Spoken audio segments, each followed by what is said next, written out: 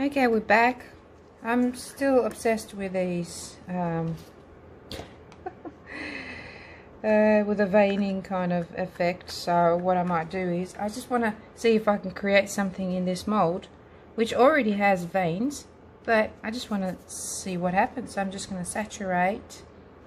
I might add a little bit of alcohol just to thin this down a little bit more. This is a teal blue epoxy paste, thinned down. So I just want to go in everywhere a little bit because I don't have a lot of it, so it's going to be a skinny one. Maybe, we'll see. Okay, I'm going to need my little stick.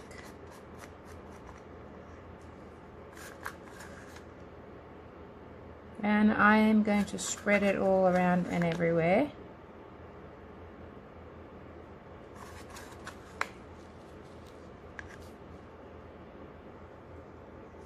Okay, so I just want to spread it out so it covers the whole area. And there too.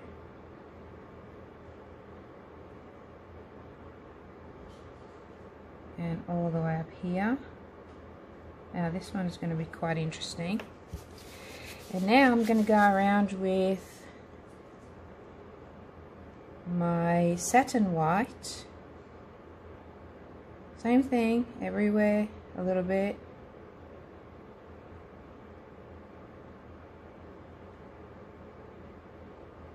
I'm going to leave enough just for my clear, because I think the clear really helps. So let's see.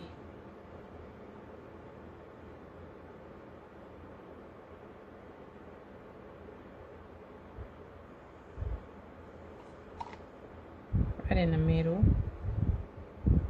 Oh yeah, it's not going to be a skinny mini. I've got enough there to cover the whole mold and then some. That's enough. And oh god, that looks pretty already.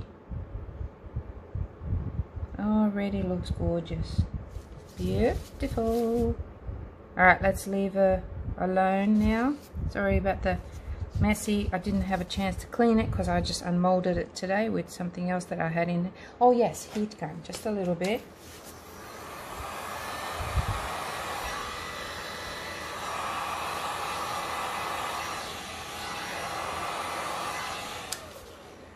Righto.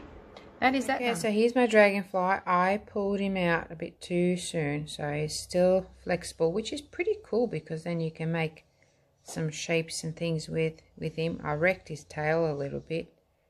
Try to fix that. I was just too impatient, but yes, you definitely can get those extra veins.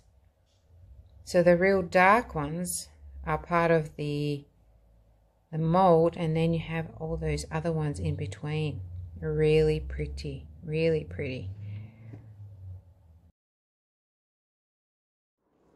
Alrighty, I just need you to see how this is coming to life now with just adding some resin to it. So this is the one that I did the other day. I've posted a video on YouTube, but look at that. See the difference there? And this is all I'm doing. I am just dipping my finger into whatever leftover resin I have in there, which is not a lot, and just going in between and rubbing it on. No sanding, no nothing, just straight up. And then you can see that abalone now pop in.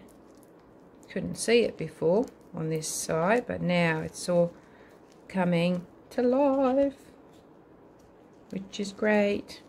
I suppose you could use a brush, but I don't like wasting my brushes when I can just use my fingers like this. And look at that. See, you can actually see that abalone underneath there now.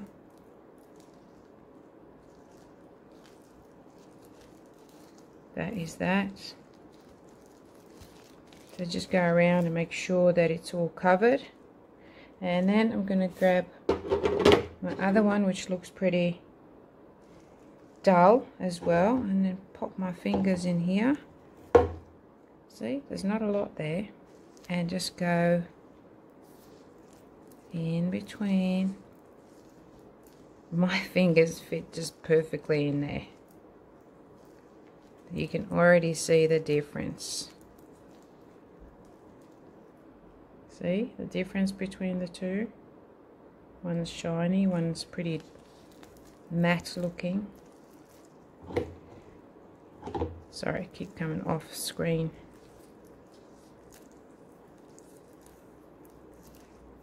It's very satisfying doing this too. And the reason why I'm just rubbing it on like this instead of just pouring it on is I don't want any leaks on the other side, because I quite like the other side, and this works beautifully. And that's it. Now I'm just going to leave them and let them sit, and that'll be it.